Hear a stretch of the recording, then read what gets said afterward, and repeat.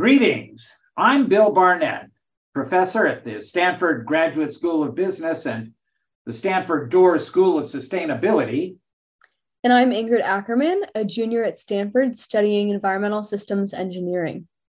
And we have with us here today Professor Stefan Reichelstein from the Stanford Graduate School of Business. And we've just come off a tremendous conference chaired by Professor Reichelstein on corporate carbon disclosures. And Stefan, thanks so much for coming and talking with us about this today. Glad to be here. And we saw the papers; they're tremendous. And well, Ingrid, why don't you open up with your questions?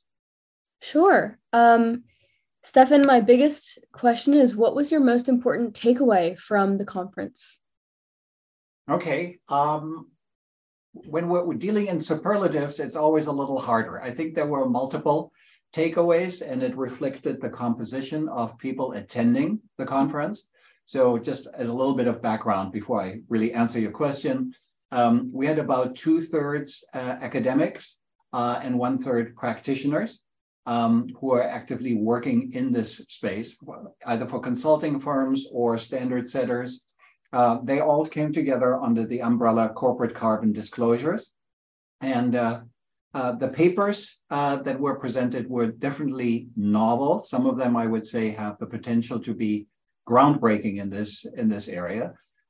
We also had a panel discussion the evening on Wednesday evening, and that was, in my mind, also a major takeaway, because we had practitioners from consulting firms, from a former commissioner or a former consultant at the SEC, and various research scholars that are here at Stanford working actively in this area, sort of having a frank exchange. I thought that was one of the highlights of this meeting in terms of telling us where we are and what the trends in this whole field are. Well, that's interesting. You know, as I'm hearing you, Stefan, I'm mindful of the fact that many of our listeners are maybe unfamiliar with why it is we would even be talking about corporate carbon disclosures. And maybe you could take just a second to give an overview of why it is that this is such an important topic. Yeah. So I think there are sort of two tracks here that have motivated this conference and why this is in my mind, critical topic at the moment. Number one is we're seeing increasingly jurisdictions around the world mandating that companies make more specific disclosures about their greenhouse gas emissions. That is happening here in the US as we speak, and we will probably very soon hear from the SEC on this one. It's also happening, of course, in other countries that already have carbon regulations, in particular carbon pricing regulations. And then the other track in all of this, and these tracks fortunately came together at this conference, is what we call sort of in this, those working in the field, what we call the net zero movement. You probably have read about this, heard about this in the last couple of years. An increasing number of multinational firms have sort of said, we recognize our responsibility in the fight to at least slow climate change, and we're going to do our part. And specifically, that means we're going to reduce our emissions over the next 30 years at a particular pace or rate. Usually this sort of culminates in a pledge to be carbon neutral by the year 2050. So this has been received with a lot of attention, a lot of scrutiny also. There are certainly critics out there who say, well, this is convenient for these companies to say that they want to do this, but the question is, do they really mean it? Is there going to be follow-up? Or is it yet another form of greenwashing? So a very prevalent concern. And that's when you get into a whole discussion.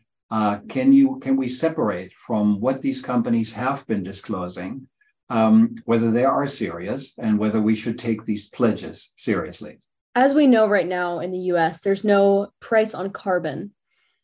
That means there's maybe a lack of incentive for corporate carbon disclosures. But I'm wondering, where do you think we are with this right now? Do companies have enough incentives to voluntarily report, or do we need a standardized mandating reporting system? Yeah, that was one of the central questions discussed at this conference. And I think the consensus is that people there at the conference at least thought there should be a mandate to report carbon emissions, that this would help. We have seen in other countries, for instance, Britain, that introduced such regulations a number of years ago, that this has a tangible first order effect in the sense that companies that were obligated, say, as part of their annual report to report a measure of their current greenhouse gas emissions, those companies felt they were in the spotlight, and that had an effect in terms of them also reducing their emissions faster than comparable companies in countries that did not have such a mandate. So we have actually precedent in terms of being able to study this, and several of the papers spoke to that very question, that such a mandate probably is going to have a real effect in terms of companies accelerating their path towards net zero. That's interesting. You know, I saw those papers, Stefan, and I'm not the expert in this that you are, and the skeptic in me wondered whether or not those reductions are real. I mean, clearly they're being measured, and how can we be confident that this might not be indicative of, say, drawing the boundary differently, focusing more on scope 1 as opposed to scope 3, if you want to use that language?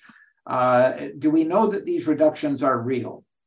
Yeah, and I think that is a question that has not been resolved yet, but a question that we debated actively at this conference.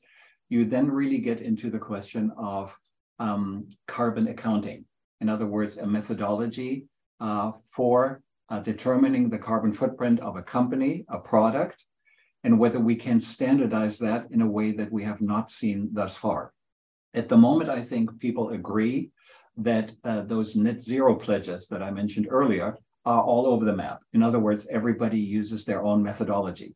So in order for the mandate that we're talking about to become meaningful, you probably also would need something like generally accepted carbon accounting rules in addition to generally accepted accounting rules. Interesting. So who would set those rules? What does this look like in terms of tangible policy? Yeah, that is, of course, up for grabs. Who will ultimately sort of, is this going to emerge because a standard setter says this is part of your overall reporting regulations, and then you could set such a framework? Also, the question, would you require an auditor to sign off on these reports? Or is it actually going to be more in the direction of a voluntary standard that is considered informative, and then companies that want to distinguish themselves and that really are serious about this gravitate towards this standard and thereby separate themselves from others who are doing sort of more of what you may call greenwashing? I see. Well, that's important, and important that you're working on this.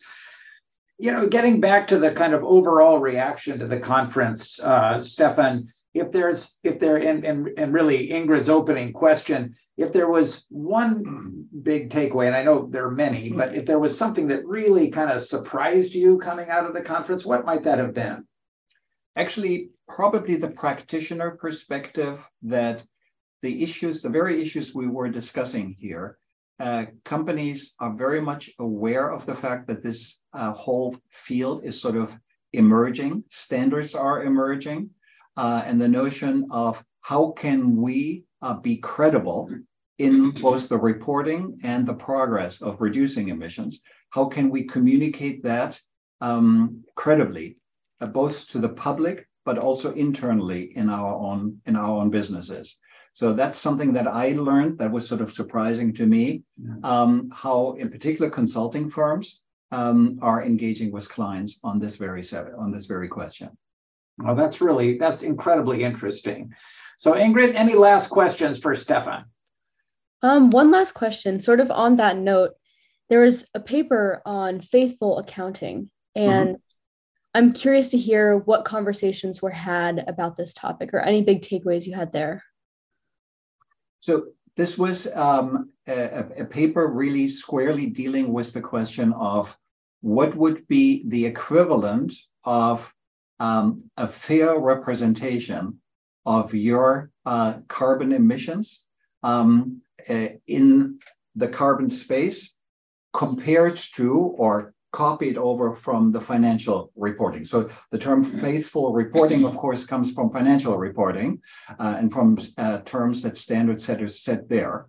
And this paper in particular dealt with the question, to what extent can we copy what has been applied successfully in terms of a standard over in the financial reporting side over on the carbon accounting side? Oh, that's interesting. Yes. Well, Stefan, thank you so much for joining us, and we look forward to continuing the discussion around corporate carbon disclosures going forward. And I want to thank you for your good work on behalf of the sustainability movement. And to all you listeners, thank you very much from Stanford University. The Stanford Initiative on Business and Environmental Sustainability podcast series is sponsored by the Stanford Graduate School of Business and the Stanford Dorr School of Sustainability. Music by Charged Particles. That's Caleb Hutzler, Mike Rock, and John Krosnick.